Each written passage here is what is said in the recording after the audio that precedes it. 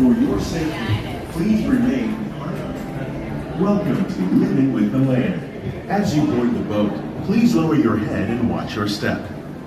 For your safety, remain seated with your hands, arms, feet, and legs inside the boat at all times.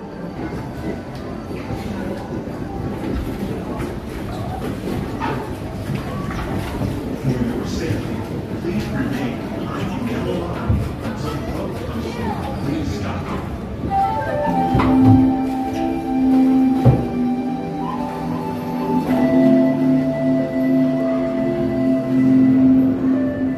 Welcome to a voyage of discovery and awareness of the richness, the diversity, the often surprising nature of living with the land.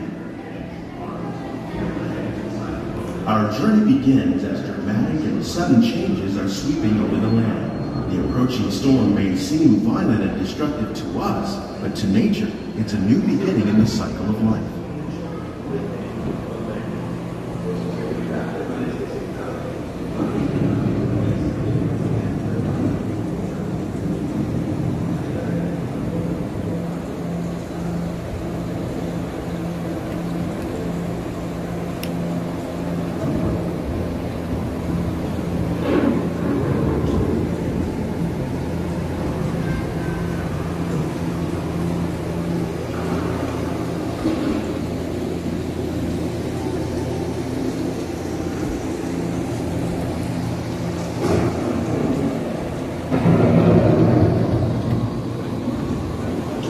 The surface of the land, roots trap water from the flowing mud, extracting precious nutrients and minerals. These elements, when combined with sunlight, create the diverse living systems of our planet.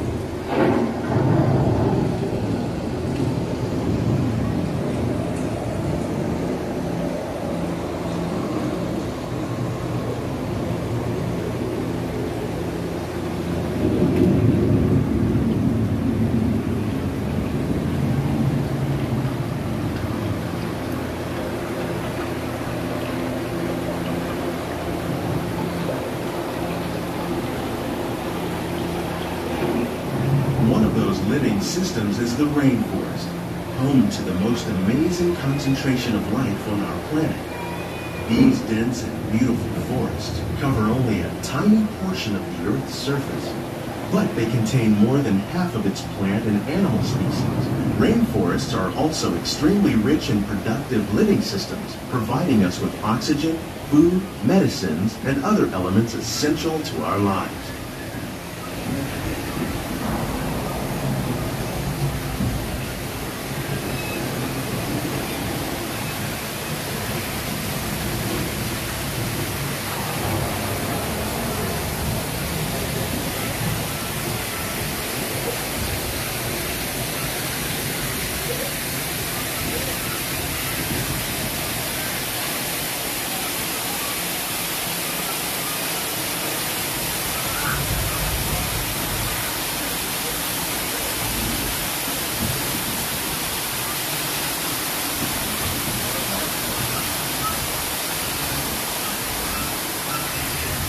In the desert, nature has created a very different, but no less beautiful living system.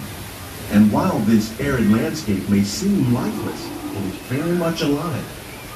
The plants and animals that have learned to survive in these harsh conditions make use of what little water they can find and avoid the scorching rays of the relentless sun.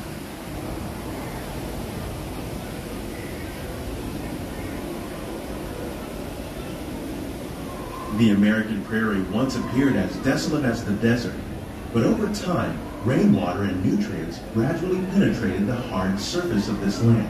Even the hooves of the mighty buffalo helped create the rich soil that would one day become home to the American farm.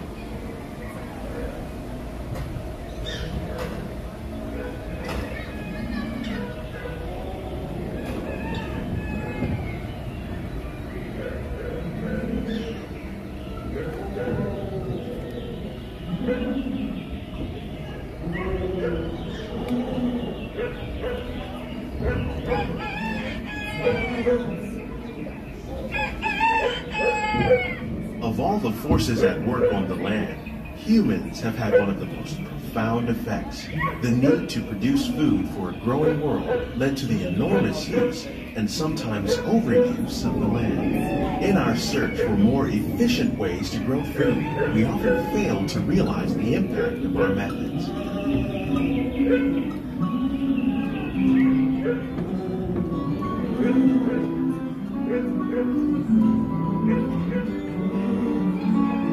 Today, we're learning to live with the land, discovering better ways to grow food that will assure both human and environmental well-being.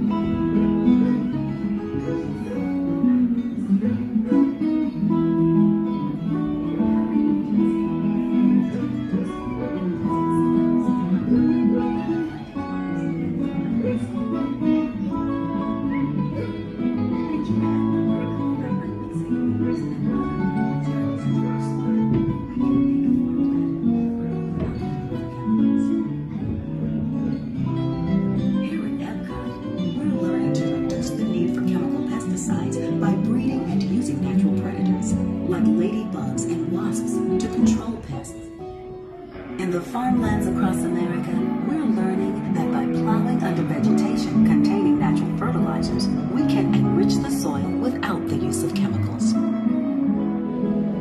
In arid regions, we're learning to produce food on desert seacoasts by developing and planting crops that thrive on sunlight. In Japan, we're learning that by mixing leaves and other living materials into our soil, we can make farming. How will we meet tomorrow's growing needs for food production, yet still respect the needs of the land? Some of the answers are being discovered just ahead. To help us maintain these carefully controlled ecosystems, and for your safety, please remain seated in your boat at all times.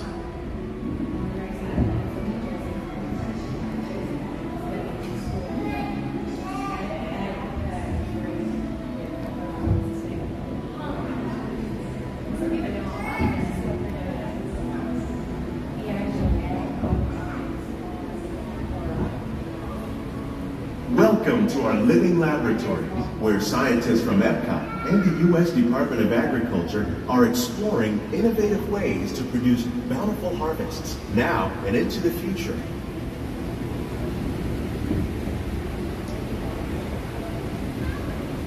The tropics are home to the greatest diversity of plants on the planet. Many of these, like papaya, bananas, cacao, coffee, and rice, are well known around the world. These are just a few of the edible plants that have been an important source of nutrition for people living in the tropics. Many are rich in vitamins and minerals, while others are well adapted to growing in less than ideal conditions. Some, like the water lily, thrive in wet, swampy areas and waterways. All parts of this plant, even the flower petals, are edible. The starchy root of the plant has long been used to make flour for baking.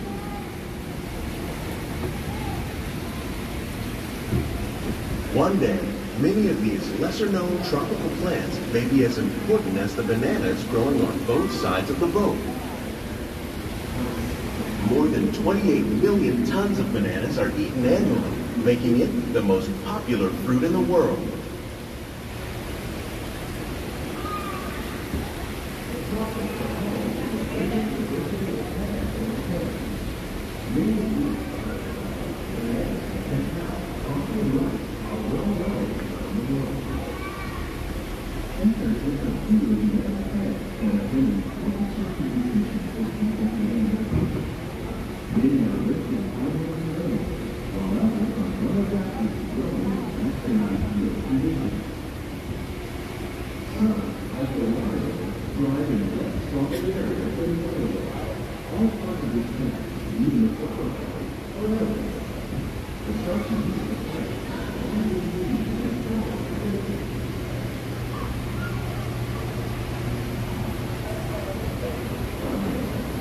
When we mention farming, you probably don't think of fish, but fish farming, or aquaculture, accounts for nearly half of all the seafood consumed globally.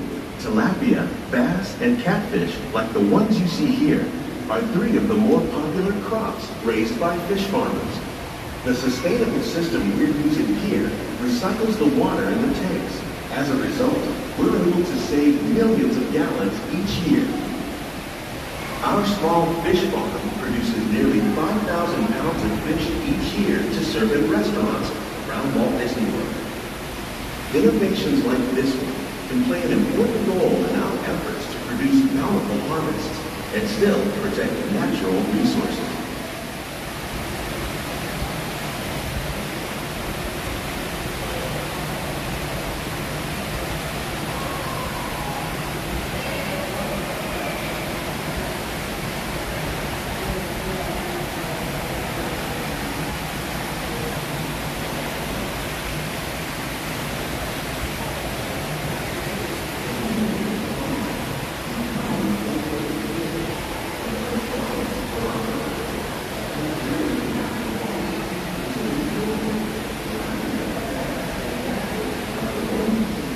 While there are more than 50,000 edible plant species in the world, most of us are only familiar with the handful that make up our everyday diet. The common grains growing here, wheat, maize, sorghum, and millet, plus rice, account for nearly 2/3 of our global food consumption. Learning how to increase yields of these staples is an important goal of research around the world.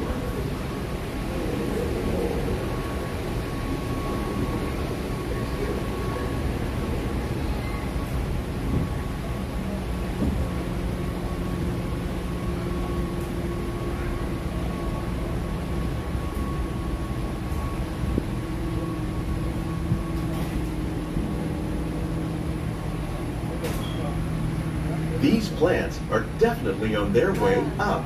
Innovative growing techniques like these increase yields while more efficiently using resources like water, fertilizer, and pesticides. Another innovation at work here is our integrated pest management program. By populating our greenhouses with beneficial insects that prey on harmful pests like aphids and flies, we are significantly reducing our reliance on conventional pesticides. We're growing these crops using our nutrient film system. This technique precisely controls and recycles water and nutrients. With it, we can produce over 27,000 heads of lettuce a year in this one small area.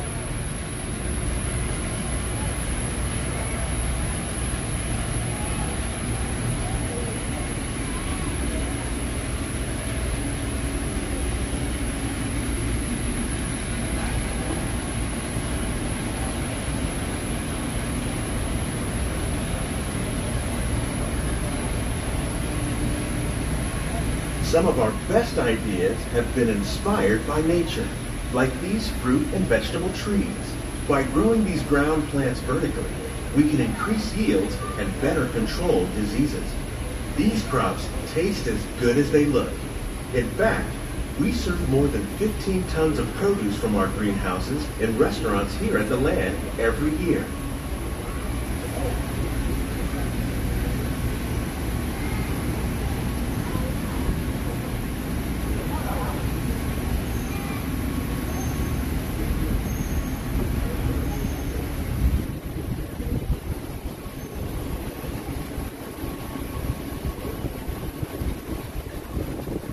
The future of agriculture may include innovative ideas like this vertical growing system.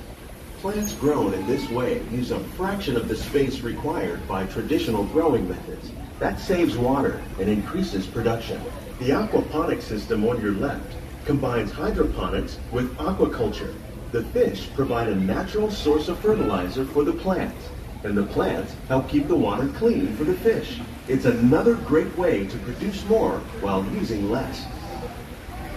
In our lab, Epcot scientists are working with the U.S. Department of Agriculture on a number of innovative projects. The goal of these efforts is to produce higher yielding and better quality plants.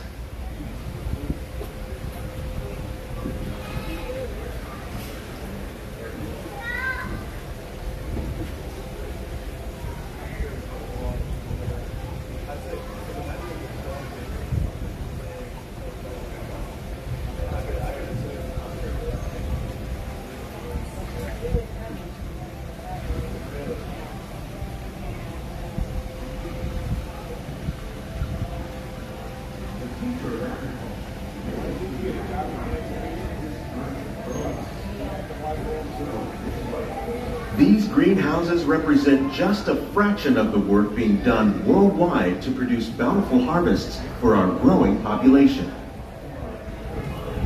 Scientists, farmers, and even backyard gardeners are doing their part to improve the quantity and quality of foods that we all rely upon.